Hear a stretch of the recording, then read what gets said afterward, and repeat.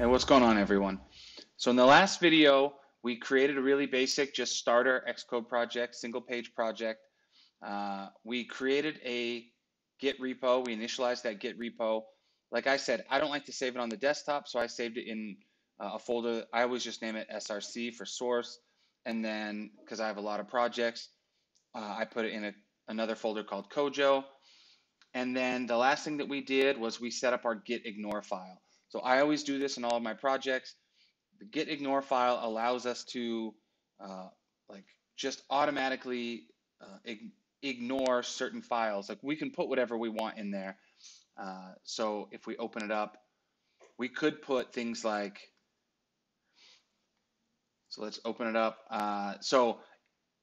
We used, first of all, we used that gitignore.io website to auto-generate a Git Ignore. So we said we don't care about things from Mac OS X. So there's like a hidden file. It's an operating system file called the DS store, which is just thumbnails. We don't need to be uploading those to GitHub all the time. There's a couple of other ones like that. Things like Objective-C and Swift specific files, or things for like app packaging. When we're using Xcode and we generate whatever file behind the scenes, whatever file that the iOS is packaged up into, we don't actually want to save those files. So like that's exactly what we're doing. Like, so these things are just comments telling us these are the files that we don't care about. So you don't have to understand what's happening in here, but let's say if we had a specific file in this directory just called like passwords.txt, you probably wouldn't want to store that up in your repository. So by putting this in the Git Ignore before we commit this file, passwords.txt, then it won't save that passwords.txt. So again, we don't really have to care about the specific rules. That's why I like using that Git Ignore. I don't touch this too much. There's just no reason to. Auto-generate one right from the start, and then ignore stuff, ignore additional stuff if you need to. For right now, you're not really going to. So in this course, or like in this episode, we're going to kind of, again, we're going to start learning about that UIStackView, but let's first look at the problem that we're trying to solve. So let's say we have a couple of buttons. So I'm going to add some buttons to my screen. We should be pretty familiar, at least with the basics of auto layout. So I'm going to add a couple of buttons to the bottom of the screen here. Give them a little margin.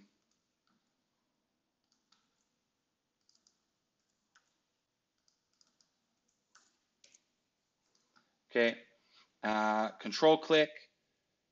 I'll control click and create a constraint to another button. So if I add some horizontal spacing, let's say I want these to be equal width with like 16 spacing in between. So if I put 16 right there, you can see like the constraints are kind of red right now because the buttons aren't stretching. The buttons themselves aren't stretching. So I'm going to add another constraint, and I'll just force them to have equal widths. And then now in this case, these are two buttons that have equal widths. Let's actually change the color so we can see them a little bit better. We actually want to see we see like the actual borders, like how that they're actually stretched out. We'll change these too. Change the text color. So we can see that the buttons are filling up the space because they have that auto layout. If we were to use a different screen, like if we were to put this on an iPad, we see that they're also stretched, which is, in this case, that's kind of what I want. Let's go back, let's pick something else. Okay, so that's easy, no problem there. What happens if I want to add another button, right? So I want to add another button, kind of put it in there, squeeze it in there somehow. Ooh. All right, let's give it that same horizontal spacing. Horizontal spacing. I want this one to have equal widths as well. Okay, it already really doesn't like this. it's hard. So I'm going to have to delete some of those constraints. I can no longer have that be 16, right? So again, I really have to kind of play around with it. I can work on it to get it right that first time. It's probably easier if I would have done it the first time. But the problem is we're adding buttons as we need it. We have to really kind of reconfigure everything. And it becomes even worse if I want to have 4 buttons in there. And then making sure that the spacing amongst all 4 buttons is also consistent. It becomes really kind of a hassle.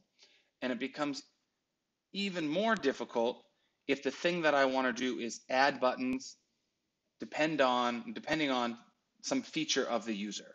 So I've worked on apps, let's say like somebody's managing business licenses or something, and if they have only one business, there might be 2 buttons, but if they have 3 businesses or more, they might have 3 or 4 buttons, right? So I need to add these buttons actually while the app is running after I've figured out information about the user.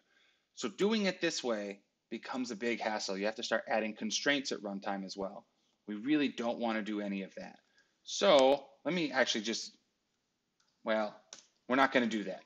That's basically it. So let's add 3 buttons again. We're going to handle all of these situations, but I'm going to show you how easy it is with a StackView. Okay. So let's just set up the colors again, just so we can see everything. Actually, I can just highlight all of these. Make them all red. We'll make them all white. Oh, make them all white. Okay, so we got these 3 buttons. Now, what I can do to put them inside StackView is a container view, which means I can it can hold child views.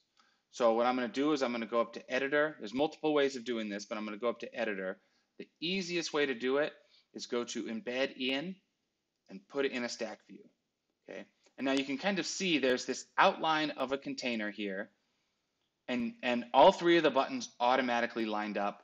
I have this new view over here in my hierarchy called the StackView, and I can open that up, and you can see my buttons all right there. Okay, so now let's make sure that StackView is selected. I'm going to add some constraints.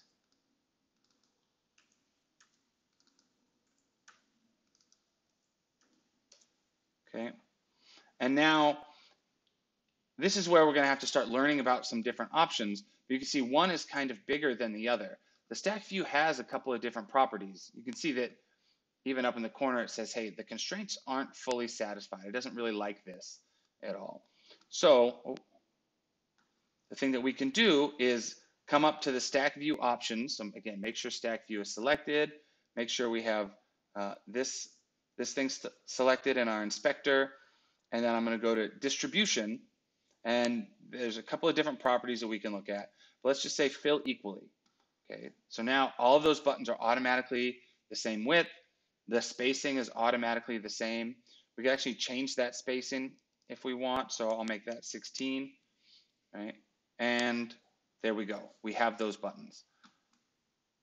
If I need to add a 4th button, actually, let's just look at it on this. So on iPad or larger screens, it's going to behave exactly the same. So, and let's give these a little bit better names so we can see what's happening. I'm naming these based off of what else we're going to do in this project. So add, remove, and orientation. And now that we have these, so we'll check out a couple of things here. Now that we have these different size titles, we can actually take a look and we can see. So fill is trying to have them all fill the entire parent space, but they don't all fit, obviously, right? Like that's why that doesn't work. So they're all trying to fill, but this one is, because it's the first child, it's taking up the most space.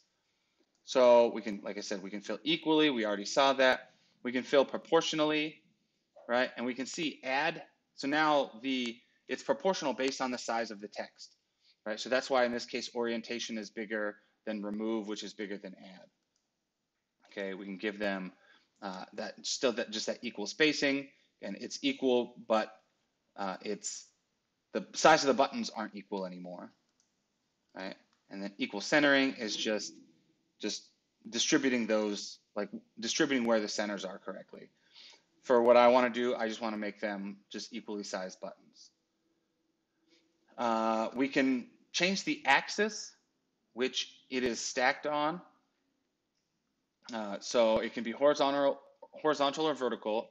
Obviously, in this case, I wanted it horizontal, but we can do the same thing with a vertical stack as well, a vertical stack. So now the buttons are stacked vertically. Right now, you can see that their alignment, again, we have a lot of control over this. So their alignment is that leading edge. We could make it center, right? We could fill, right? Center or trailing, things like that. So we have a lot of control without having to manage all of those constraints. I'm going to go back to horizontal. I'll just mark it as the center. You can't really tell that much, but I'll mark it as the center. But then really quick, I just want to add a new button. Okay, so I'm going to add a new button between add and remove, and then you can see it added that. It shrunk the other buttons. Obviously, orientation, that text no longer fits, but it put that button. Let's actually just look at that. Let's change the color. It made that button have the exact same equal space. It filled the button equally, even though without any additional work, basically. And then if I remove that, right, automatically adjusts for me. So already right there, that's incredible power. So we can easily add and remove buttons from the storyboard without having to manage a whole bunch of different constraints. The only constraints we're really managing, the only ones that we have are with the StackView and whatever the parent view is. So we get a whole bunch for free, a whole bunch of like functionality for free. Again, adding buttons, changing whether it's vertical or horizontal, whatever, without having to do very much work. So that's really the power of the StackView. In the next episode, we're going to keep building off of this. We're going to see how we can actually start adding buttons at runtime. Oh, all right. I'll see you then.